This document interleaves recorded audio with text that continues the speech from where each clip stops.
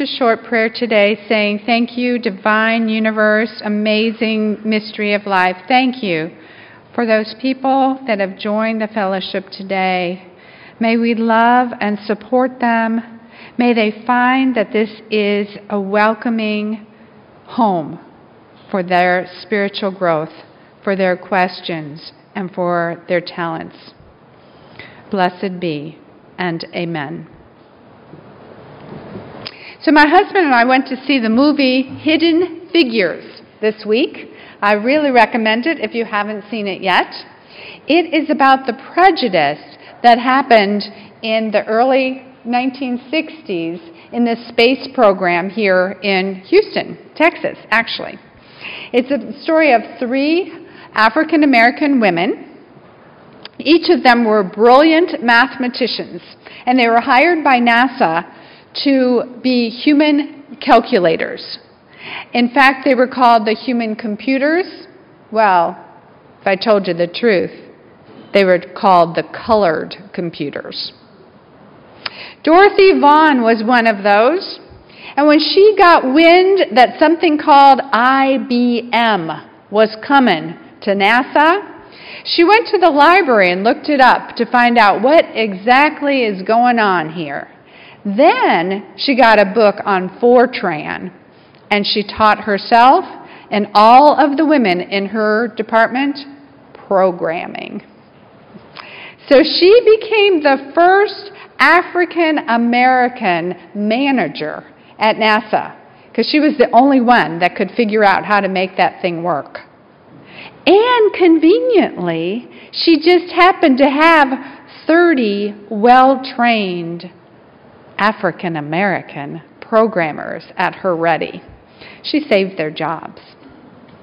Mary Jackson was one of the human computers as well. She became NASA's first African American female aeronautical space engineer. This was only possible after she went to court and battled to be allowed to take courses at an all-white school. She needed 9 courses that were offered nowhere in the black universities, and she talked a judge into letting her take courses at an all-white school. And then there was Katherine Johnson. She was a mathematical genius.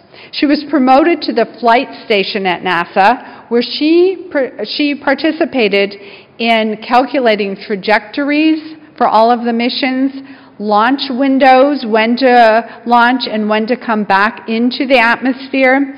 And she also calculated emergency backup return paths for all of the flights. She worked at NASA early on in Project Mercury, which was the project to actually put man into space. She was involved with the John Glenn mission and also Alan Shepard mission. Later, she was in the Apollo missions, calculating trajectories for Apollo 11, our first landing on the moon. She also worked on the space shuttle missions. And finally, she worked on the mission to Mars. So the movie, Hidden Figures, is mostly about Katherine Johnson in her early years at NASA. The most striking thing that stood out to me about her story was that when she was promoted to the flight station, it was on the eastern campus. She was in the eastern building on the eastern campus, where there was no bathroom for colored folks. So when she needed to go to the bathroom, she had to run as fast as she could to the western campus and the western building that had bathrooms for colored folks. Now, sometimes it was blistering hot. I mean, it is Houston. Sometimes it was pouring rain, and she would have to run through the pouring rain to get to the bathroom. Can you imagine that? I mean, this is the person that calculated the math to put John Glenn into orbit. John Glenn, in fact, this is a true story, and it says it in the movie, but it's also true. John Glenn would not get in the capsule unless she had looked at the numbers and okayed them. He said to the flight director, has the girl looked at the numbers? Because as soon as the girl says the numbers are okay, then I will get in that capsule, but not beforehand. And she had no bathroom in the building where she worked. She also had no coffee pot access. Nobody wanted her to touch the coffee pot because they didn't want to touch it after her hands had touched it. So somebody brought in another coffee pot just for her and marked it colored. That was 1960, 1961 in our city, Houston, in America. Water fountains were separate, hotels were, schools were. Black people were not welcome to eat in restaurants where white people dined. They were not welcome to sit at the front of the bus where white people sat. It's crazy, isn't it? That was our country. And I know some of you remember that. I remember that. It was in my lifetime. It's hard to imagine. But then came along Martin Luther King Jr. Hallelujah. He came with some sanity. He wanted to change the craziness of the country that says Katherine Johnson can make it safe for John Glenn to orbit the Earth, but she cannot use our bathrooms. Dr. King stood out and stood tall and stood strong and was consistent in his method.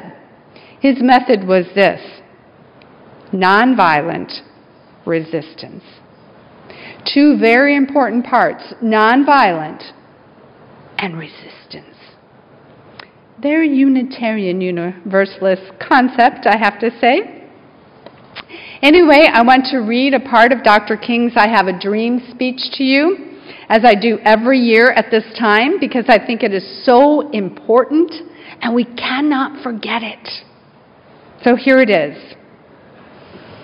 I say to you today, my friends, let us not wallow in the valley of despair. Let us not wallow in the valley of despair.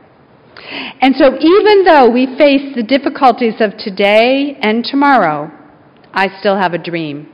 It is a dream deeply rooted in the American dream. I have a dream that one day this nation will rise up and live out the true meaning of its creed. We hold these truths to be self-evident, that all men and women are created equal. I have a dream that one day on the red hills of Georgia, the sons of former slaves and the sons of former slave owners will be able to sit down together at the table of brotherhood. I have a dream that one day, even in the state of Mississippi, a state sweltering with hate and injustice, sweltering with the heat of oppression, will be transformed into an oasis of freedom and justice. I have a dream that my 4 little children will one day live in a nation where they will not be judged by the color of their skin, but by the content of their character. I have a dream today. I have a dream that one day, down in Alabama, with its vicious racist, with its governor having his lips dripping with the words of interposition and nullification, one day, right there in Alabama, that little black boys and little black girls will be able to join hands with little white boys and little white girls as sisters and brothers. I have a dream today.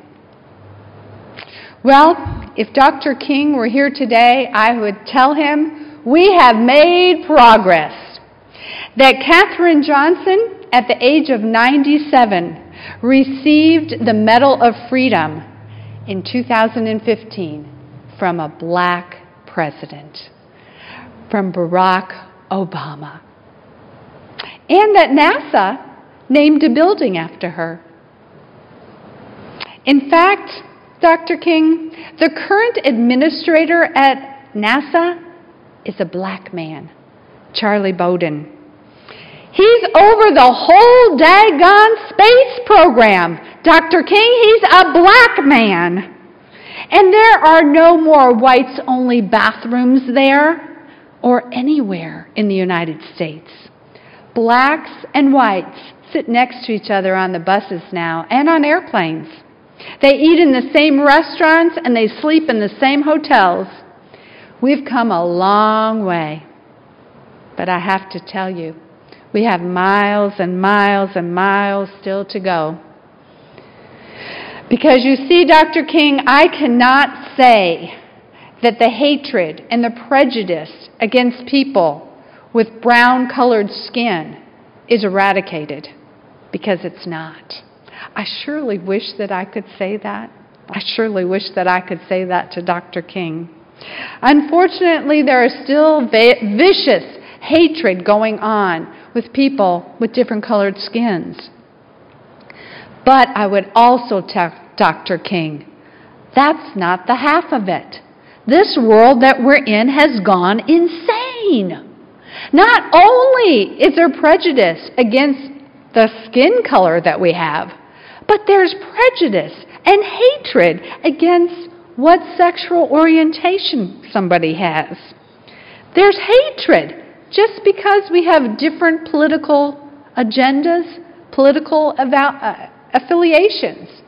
There's hatred because you feel one way about abortion and I feel another. There's hatred because I feel one way about global warming and you feel another. There's hatred because of a person's gender, male, female, trans. There is no room in our country yet for trans, and yet there are trans people alive and well in the United States and in the world. There's hatred because of people's differences in religion. Oh, Dr. King, there is a lot of hatred. These too are crazy times. What can we do? Where is the sanity? Well, there is some good news. I would say, Dr. King, I have found a place where there is sanity. I have found a place where there is hope. I have found a place that's a microcosm of how we can have world peace. And it's called the Unitarian Universalist Church. All the fellowships and all the churches in the world that are Unitarian Universalist are the hope. Because we can have a Christian sitting next to a Muslim, sitting next to a Jew, sitting next to an atheist, and yet we can all worship together, all of us, in harmony. There's room here for all different kinds of beliefs. You don't have to believe what I believe to be here, to be loved and cared for and part of this community. You can come with your questions, your doubts, your searching, and your discussions. You can come with all of that here. There's room for you here. There's room for everyone, even the lost and the broken, because we here stand on the side of love. Now, there are lots of churches that have the principle of standing on the side of love, for sure, but they only do it inside their walls, and they haven't been able to translate it yet into the rest of the world. So you see, I have a dream too, Dr. King. It includes your dream, but it doesn't stop with black and white. It doesn't stop with gay or straight. It doesn't stop with Christian or Muslim or Jew or atheist. It doesn't stop with male or female or trans. No, my dream only stops where the values and the principles of Unitarian Universalism are practiced everywhere, in every situation, with every human being, in every interaction. My dream stops only when every human being is treated with dignity and respect. My dream goes to the edges until every person on the planet feels valued and feels loved. My dream, Dr. King, includes shouting on the mountaintops. There is a place, there is a faith that offers hope for every single person. And it doesn't have anything to do with believing in God or not believing in God. It has to do with standing on the side of love. And that's what we stand for. I have a dream, Dr. King, that someday everybody will have heard of Unitarian Universalism and be living the values and the principles that we stand for here. And we really can get to peace on earth. That's my dream. I have to ask you, is it yours? Is it your goal, your dream for the world to live your faith inside the walls and outside of the walls of this fellowship hall? Is it your goal to tell people that we exist? To invite people to say, hey, I've got some good news I want to share with you. I will tell you, when I came to the Unitarian Universalist Fellowship, that was 19 years ago, I never heard of Unitarian Universalism before that.